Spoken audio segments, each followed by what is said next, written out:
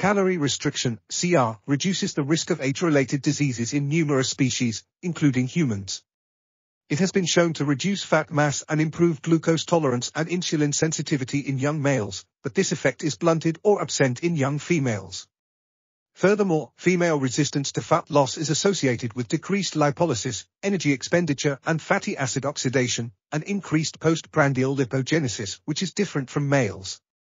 Additionally, females have lower TCA cycle activity and higher blood ketone concentrations, which may be due to hepatic acetyl-CoA content being used for the TCA cycle instead of fatty acids.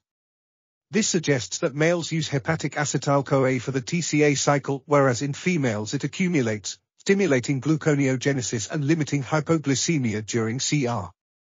In aged mice, 18 months old, when females are anestrous, CR decreases fat mass and improves glucose homeostasis similarly in both sexes.